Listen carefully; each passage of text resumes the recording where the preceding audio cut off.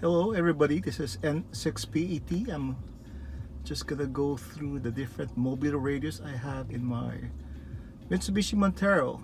This not the Jeep. So I know it's dark. I just finished installing a Connect Systems mobile radio. It's a CS-800D DMR analog dual band radio. Okay, let's start from the right side. From the right side I have a Galaxy DX959.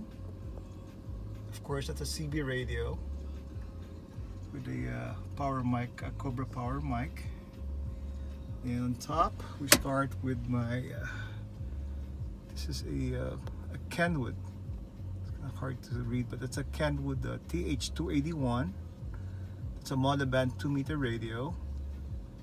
Underneath that is a ISO FT857D UHF VHF HF. I mean, it covers all bands, all mode. And next is just a regular AM/FM multimedia speakerphone. It's a Parrot. It's almost like, well, it's a Droid it's a Droid operating system.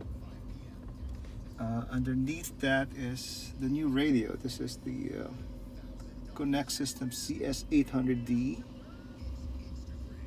and underneath that is the ISO FT8900 quad band radio, UHF VHF, 6-meter, 10-meter.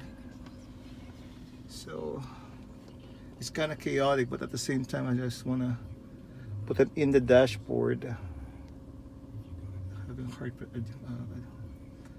It's just crazy how many microphones I have.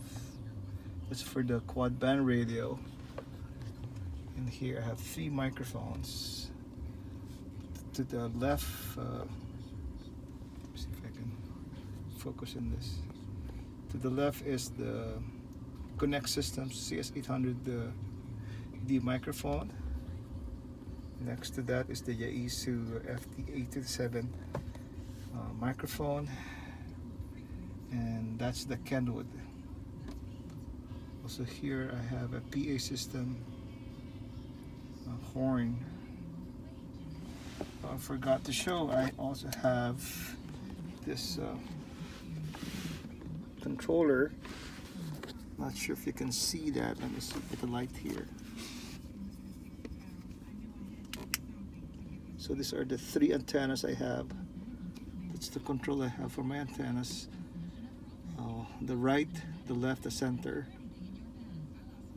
Those are the motorized antenna that I can lift the well, the mobile antennas up or down. So that's pretty much it. We can probably have another video picture during the daytime. Right now, just finished installing this puppy here. That's the Connect Systems CS-800D dual band DMR radio. Thank you for watching. This is N6PET Centuries.